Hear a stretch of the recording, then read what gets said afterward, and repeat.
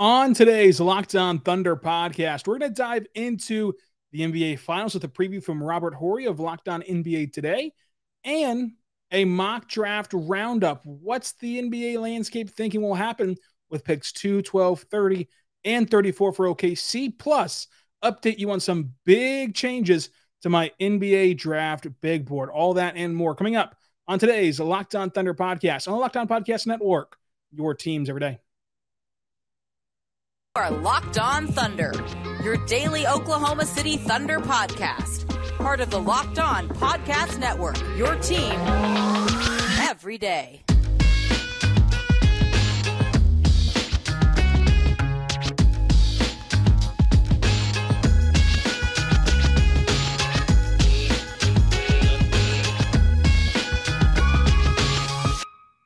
Let's get it going on the Locked On Thunder podcast, on the Locked On Podcast Network, your teams every day.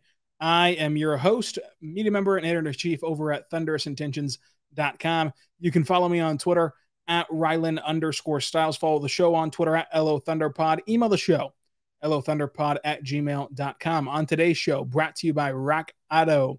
We're going to dive into the NBA Finals with a special preview from Robert Horry of Locked On NBA Today. Our mock draft roundups and an update on my NBA draft big board all coming up. But thank you for making Locked On Thunder your first listen every single morning, every single day. We're here for you talking Thunder basketball. Make sure you check out yesterday's interview with Richard Stayman at Mavs Draft on Twitter, talking all about the NBA draft. Coming up later today, we're going to have another podcast, a bonus episode talking about Jeremy Sochan, his player profile and projection.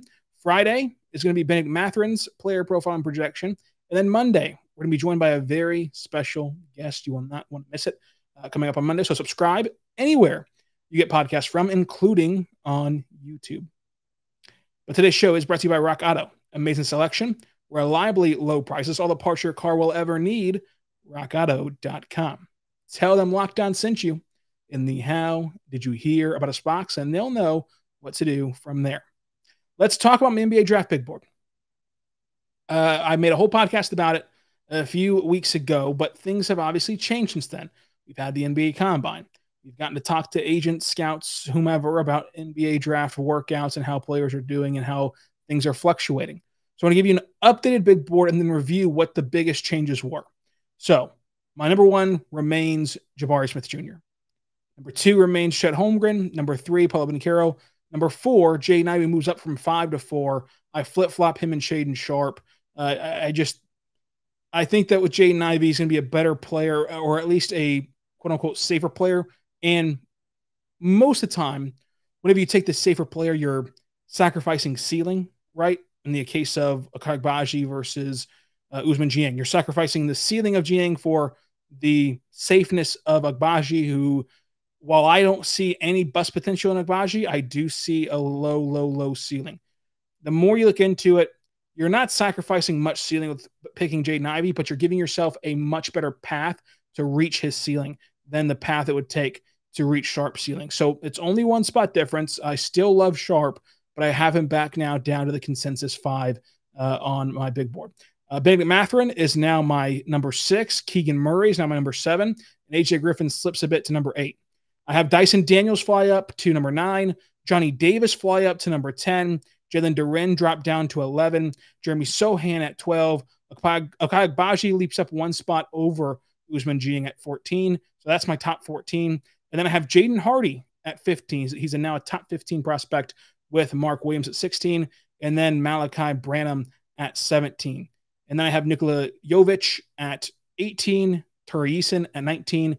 And Jalen Williams from Santa Clara at 20. So my top 20, again, is Jabari Smith Jr., Chet Holmgren, Paolo Banchero, Jaden Ivey, Shaedon Sharpe, Bennett Mathurin, Keegan Murray, AJ Griffin, Dyson Daniels, Johnny Davis, Jalen Duren, Jeremy Sochan, Agbaji, Ousmane Dieng, and Jaden Hardy with Mark Williams, Malachi Branham, Nikola Jovic, Tari Eason, and Jalen Williams from Santa Clara, rounding out the top 20. This draft, to me, I think that those 20 guys are your first-round grades. Technically, for me, my first-round grade stops at Malachi Branham. I have 17 first-round grades in this class, but I could see a ceiling of Jovic being worth a first-round grade. I could see Eason being worth it. I've heard some bad things about Eason's pre-draft workouts. I've heard some things that are not great coming out of his pre-draft workouts, but I still have him in my top 20. I still think that he's a really good player there. Jalen Williams is flying up everybody's board after the combine. I think he's going to be a really good player. I think that you can get to 20 first-round grades, but to me, it's hard to see it past 20. I stop it at 17. I try to be as hard as I can on first-round grades. Of course, there has to be 30 first-round picks, but who is actually a first-round talent? I stop at 17. I would go to 20 with no problem. And then I have Blake Wesley just missing the cut at 21. Kendall Brown at 22. I still have Candy Chandler at 23 for me. I really like Candy Chandler's game despite his size. I think that the size is the only knock on him. While a big knock, we've seen other players maneuver around being a small guard. Ty Washington at 24. I think you can flip-flop Candy Chandler and Ty Washington any day of the week here. Again, the biggest knock on Candy Chandler is his size. So if the size deters you, I totally understand having Ty Washington higher than Candy Chandler. And with the data that we have about underutilized guards from Kentucky kind of flourishing in the NBA, that even adds more to Ty Washington than just what we've seen in college. What we saw in college was a plus playmaker who has a ton of three-point upside. More defensive limitations, I think, than Chandler, despite his height, because he just lacks that, he lacks that burst and he lacks that kind of lateral quickness. But still, I like Ty Washington. 25, I have Wendell Moore Jr. 26, I have Christian Braun. 27, I have Merjon Beauchamp, who I think is almost a carbon copy of Darius Bazley, but we'll get into that during his profile. Number 28, I have Leonard Miller. He has offers from Kentucky, Bama, Arizona State. We'll have to see at the official deadline if he pulls out or stays in the college ranks. It seems as though he's skipping college to play professionally in some capacity, but again, the NBA's date is different than the NCAA's date, and if he is playing professionally, that does not necessarily mean it'll be the NBA draft. It could be the NBA G League. So that he has until 2 more days from now to make that decision. Remember, yesterday's deadline where you saw Drew Timme go back and other players go back, that was based solely on NCAA. Since Leonard Miller's open to going the G League route for Team McKnight, then he still has time to make his decision. But I do like the potential of Leonard Miller as another high school swing that has a lot of potential and has a lot of ceiling to grow with. If he drops out, obviously these guys move up. I have Bryce McGowan's at 29, and then Keon Ellis leaps into the top 30. The Thunder have worked out Keon Ellis and Bryce McGowan's. I think that Keon Ellis's pre-draft workouts have gone incredible. I think that they could not have gone any better from what I'm hearing. So I really like what Keon Ellis is doing in the top 30, moving up to the top 30 and in the pre-draft process. So I'm at 30. Hugo Bassan drops off of my top 30 list. Christian Coloco at 32. EJ Liddell at 33. And then the biggest faller here is Patrick Baldwin Jr. He drops to 34. And then that, of course, pushes down Jalen Williams from Arkansas and Jordan Hall from St. Joe's down to 36. The only other risers I could see, I really like Gene Montero. I really think that he could kind of elevate to a higher second-round pick. Some other guys that I could see moving up in this draft is a guy like Peyton Watson, because guys like Isaiah Wong have now returned to college and things like that. We can do a whole top 60 if you would love that. I struggle with doing a whole top 60 in one podcast because I'm not sure the demand is there for it, to be completely honest with you, especially as the Thunder only have picks in the high 30s, 34, 30, and then 12 and 2. So let me know in the comment section down below or on Twitter if you want to hear my whole 60 big board. We can totally get into that as well. But again, I don't want to unnecessarily drag this out. So again, the big changes. Ivy goes back to the top 4. Murray and Mathurin jump AJ Griffin. Daniels and Johnny Davis jump Jalen Duren. Okagbaji is ahead of Ousmane Dieng for now. Jaden Hardy at 15. Mark Williams at 16. I flip-flop those guys. And then Malachi Branham jumps from 30 to 17 since our last update. Terry Eason falls to 20, and I still like him in the top 20 despite the bad workout rumblings. Jalen Williams jumps all the way up to 21 with a first-round grade. Actually, he's at 20 with a first-round grade. Bryce McGowan's jumps 4 slots in this one. Keon Ellis up 3 slots. And then Blake Wesley goes from 30 to 22. And the biggest of all big moves, Patrick Baldwin Jr. goes from top 10 in November to 17 on our last big board to post-combine and post-workouts down to 34 on my big board. That pains me, but the injuries are a huge concern. I still really like Patrick Baldwin Jr. as an upside swing in the second round, but the injuries are just too big of a concern for me, so I've moved him down a bit. So again, in recap, for the first-round grades, I think that you have 17 to 21 guys worth a first-round pick. And of course, there's 30 selections, so 30 people are going to be a first-round pick. But pure talent-wise, I think that you're going to see about 17 to 21 guys with a first-round grade. I will say next year, though, we all have our eyes on Victor Wembanyama. Past Victor, right? I'd be shocked if next year's draft isn't 30-plus deep of first-round grades. That's how good it looks right now. Granted, again, I just mentioned Patrick Baldwin Jr. this time last year was a top 10 pick. So things can change quickly, but that's just kind of where we're at right now with the next draft. The next draft is just loaded with talent. Now, but let me know how many first-round picks that you have on your board. How many picks past Jalen Williams did you think deserve first-round love in terms of the grading aspect of things? Let me know on Twitter at Ryland_Styles or on YouTube in the comment section down below. You can comment down below all of your thoughts. But I do want to tell you right now who is totally worth a first-round grade, and that is rockauto.com. Rockauto.com is a family-owned business serving you auto parts online for 20 years. That's right, 20 years ago.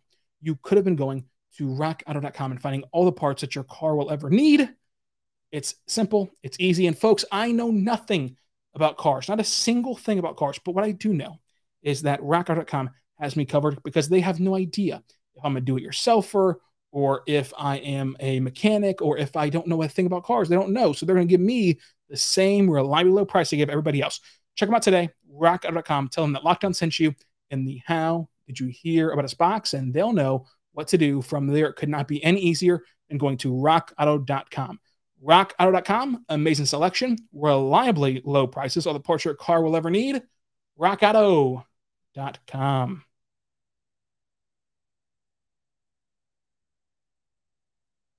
We are back on the Locked On Thunder podcast, on the Locked On Podcast Network, your teams every day. We have a very important favor to ask you. We've put together a survey so we can learn more about the listeners like you and make your favorite Locked On podcast even better. This is your opportunity to tell us what you like and don't like about Locked On Podcast. Go to lockedonpodcast.com/survey right now to get started.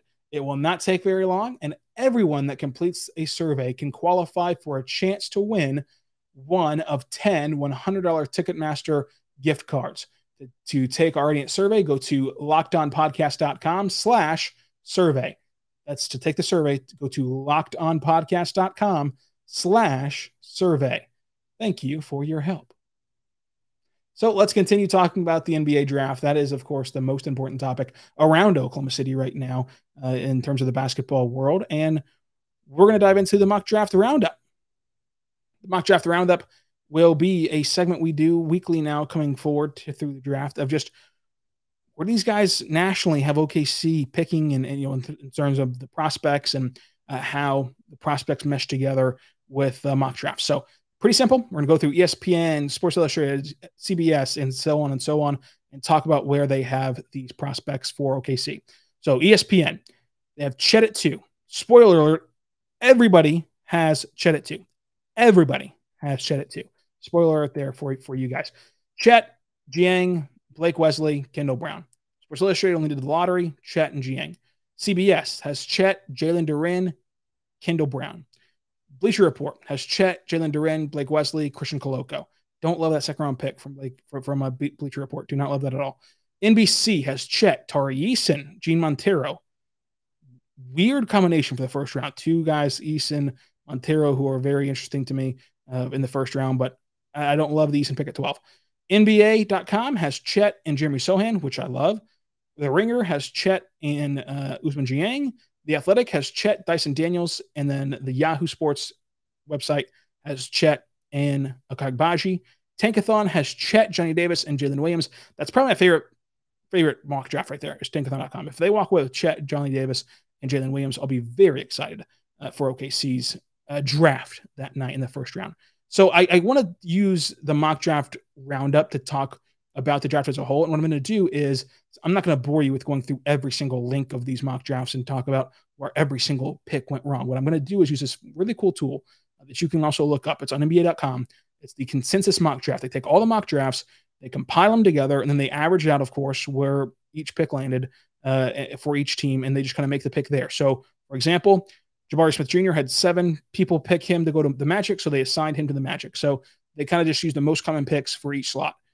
Most common pick for each slot for the Thunder, pick 2, Chet. makes sense. It's either going to be him or Jabari Smith Jr. at 2.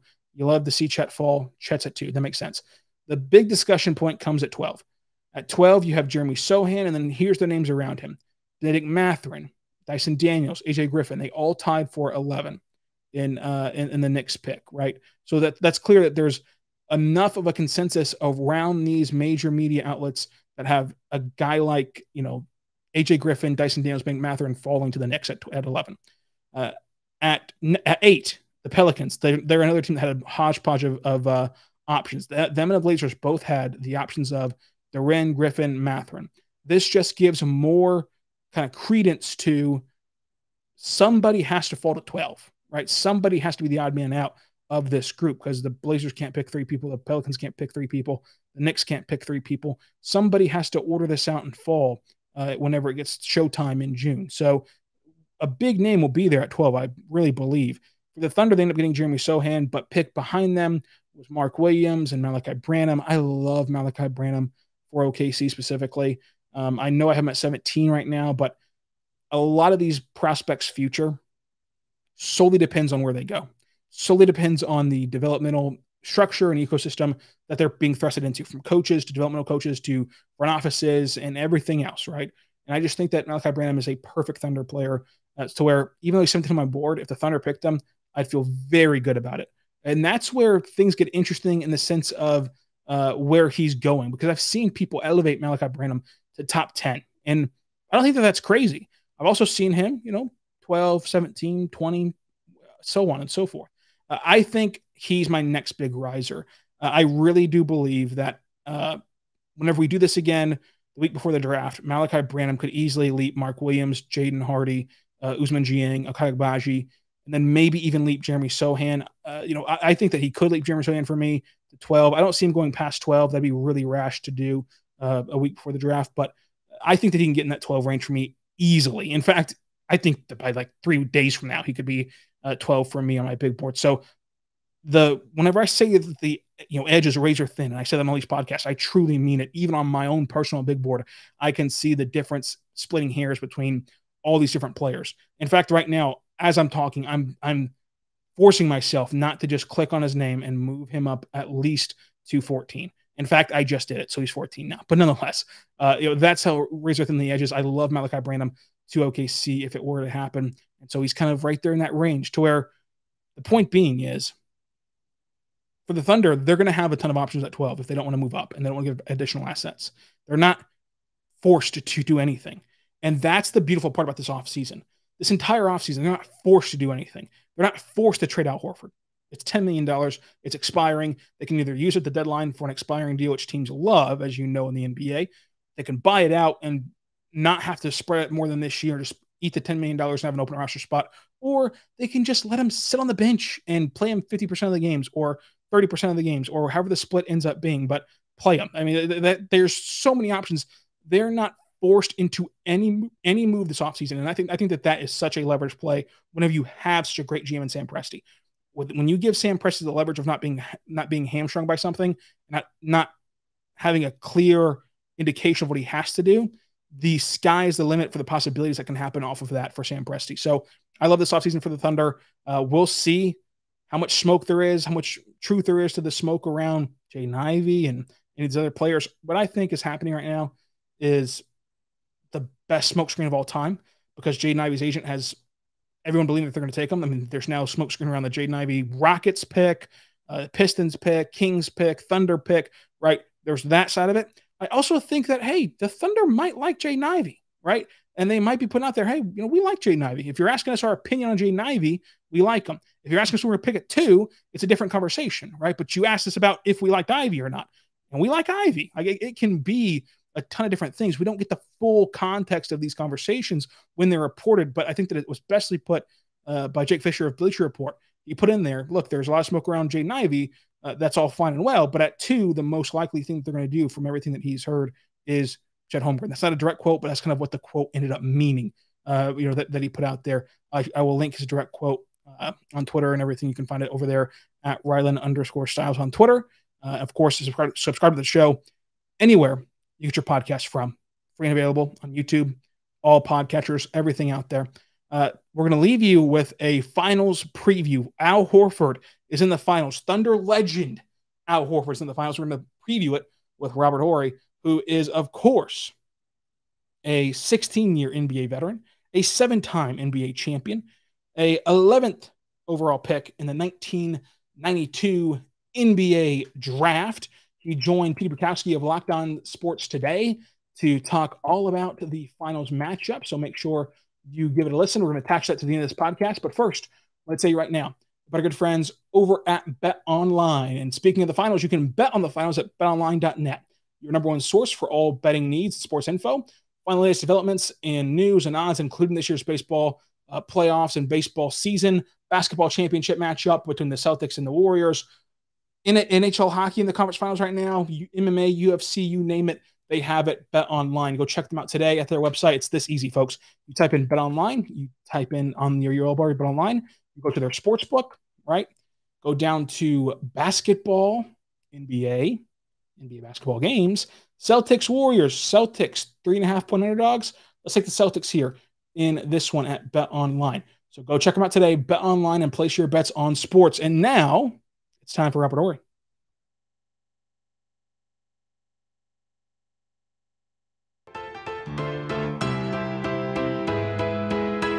The Golden State Warriors are minus 150, the favorites in the NBA Finals against the Boston Celtics. Joining me now, Robert Horry, 7-time NBA champion, is here courtesy of BetOnline. Check out BetOnline for all the up-to-date lines on the NBA Finals, Finals MVP, Finals props, and each and every game line. This is great to have you here. Why do you think, because the line has moved a little bit in the Celtics' favor, why do you think there are people that like the Celtics matchup against the Warriors? Because the smart people know defense wins championships. And if you look at the Celtics team, they got 2 players on that team that made the all-defensive team. You know, Smart, of course, defensive player of the year, but Robert Williams is one of those guys that is an eraser. He can block shots. He can, he can erase a lot of mistakes that you make on the perimeter. And you think about, you got Brown, Tatum, and Smart, who can get up on people defensively and funnel them to that guy. Next thing you know, it's getting blocked.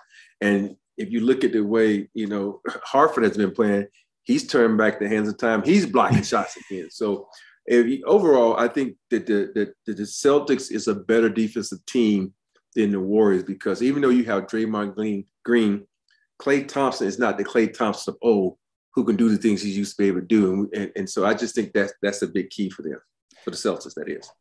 How do you see Defensive Player of the Year Marcus Smart matching up with Steph Curry? Is that going to be something where you see that Marcus is going to pick him up 94 feet? Like, how do you think Smart is going to approach that assignment if he does get that assignment, which we assume he's going to? But you know what? I don't think it's going to be a one-man job. If you look at the Celtics, they 1, 2, 3 are all athletic guys, and you go to the 2, Jalen, and go to the Tatum, they get taller. It's like the bars on a cell phone. And I think even though they like to do a lot of switching, I think they're perfect for this matchup. It's a perfect matchup for the Celtics, and when they got to guard them, because Klay is going to be constantly moving.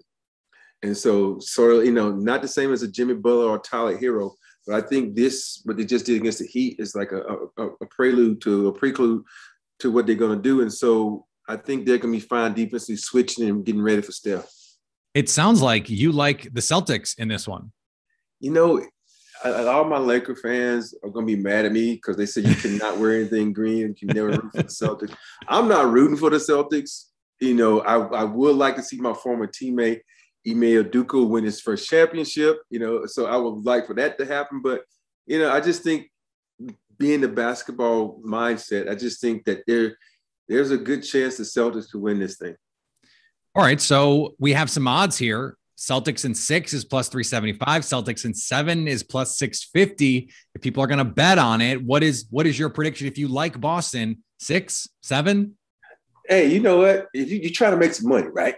that's why you gamble. And so I would go with the Celtics in 7, because I think the Celtics have been a battle-tested team on the road. They've won a lot of games on the road. They just won the Eastern Conference on the road. And so I think they're ready. Not saying everybody will say, well, the Heat is a different monster than, the Warriors and blah, blah, blah. But I still think it all boils down to having confidence and playing well on the road and believing that you can win on the road.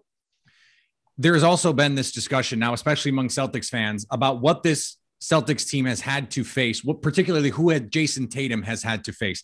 Kevin Durant in the first round, Giannis Antetokounmpo in the second round, Jimmy Butler on a heater, no pun intended, for Miami, and now Steph Curry. You're talking about at least 3 pantheon guys who are all-time great players. Who do you think has the most on the line legacy-wise in this series? For whom would that one title, you won 7, who would that one title mean the most for? I'm going to go off script a little bit, and I'm going to stop people from thinking this is going to be the greatest run ever by the Celtics. That's not true, because you got Hornacek, Karl Malone, you got Kevin Johnson, Charles Barkley, you got Dennis Rodman, MVP, David Robinson, then you got Shaquille and Penny. Now that is the greatest run back in '95. So when people say this might be the greatest run, stop it. You know what I'm saying? Because all these teams was 55, 50 plus win teams. And so I just think if you look at this game and you have to pick an MVP, of course it's going to be Tatum, but this run that the Celtics are on is incredible. Don't get me wrong, because they've been able to win on the road, which is key, because you have to win on the road in order to win championship. That's unless you have home court advantage and you protect your home court. But I just think overall, when you look at the makeup of these two teams, they're similar. Golden State Warriors, they were the Celtics 6-7 years ago when they first entered the playoffs. And nobody thought they could win a championship. Next thing you know, they win a championship. Then the following season, they win all these games and don't win a championship. And then they get KD, then they win 2 more. But I think if you look at the Celtics, there are so many similarities with these teams that people are always going to say, oh, let's go with the veteran leadership. Let's go with the fan favorite and Steph. Let's think about it, because everybody wants Steph to win, because we know he got robbed one time with the MVP in the finals, and then he took a step back and let KD come in to his team, which is Steph's team, and take 2 MVPs. And so I do think Steph has a lot to prove, and his legacy is on the line when it comes to this, because all the chatter now is about him not having a MVP in the finals, which we all know he was robbed and won. So let's be real about that. Mm-hmm. I'm looking at these MVP odds as you're talking about the MVP, and we expect Curry and Tatum right at the top in terms of the odds. You're not getting really good value there. I'm looking at Jaylen Brown 10-1. Yeah. I'm looking at Draymond 22-1. Like, if he really turned it up defensively, people forget in that game 7 against the Cavs, he had a triple-double in that game. He was the best Warrior on the floor in that game. I'm looking at Marcus Smart at 40-1. It seems like you can get some good value. And we've seen, including in this Warriors run, that it's not always the stars who win these finals MVPs. It's true. For me, if I wanted to take the odds, I'm going to eliminate the top 3 automatically. And I don't think Clay is, Clay is a game 5, game 6 type of player. But me, I would go with Andrew Wiggins. If I had to pick someone with the odds, I would go with Andrew Wiggins, who is 20-1. And think about it. He has started to come into his own. Yep. After that dunk on Luka, all of a sudden this dude is smiling big. He's enthusiastic. He's playing hard, and he's an all-star. I think some people forget he was an all-star. I think this is a good way, the biggest stage, to show everybody that the all-star committee didn't make a mistake. So if I had to take all the, because I don't think Draymond Green, he doesn't shoot enough, and he's going to have to guard too many people, so he's going to be all over the board. So if you look down that list of people and you want to say, odds maker, for me, I would take Andrew Wiggins 20-1. That is, that's bold. I love it. I think you're right that he seems to be a different player. Just in the Warriors, just in Golden State, he seems to have been unlocked a little bit, whether that's Steve Kerr, whether that's just him feeling more comfortable. We're talking about legacy. And you have been on some teams that have gone on these multi-year runs that have been what we might consider dynastic, right? There have been some discussions here. If the Warriors win one, that because it's the Clay, Steph, Draymond core with Steve Kerr, that this has to be considered part of the Warriors run and that we have to call them a dynastic team. Where do you fall on that discussion? If they win one, are they a dynasty? You know what? I will put them in that category as a dynasty. Because they was riddled with injuries, right? 2 years, Clay was out, then Steph went out. you say, okay, we'll give them a Phil Jackson asterisk by those 2 years. But if they're able to get back to the mountaintop and win this year, I would put them, you got one more step to be a dynasty. And then if they go to the finals again, then I would give them a dynasty. But, think about this. They gave us a dynasty in the Lakers. We won 3 in a row.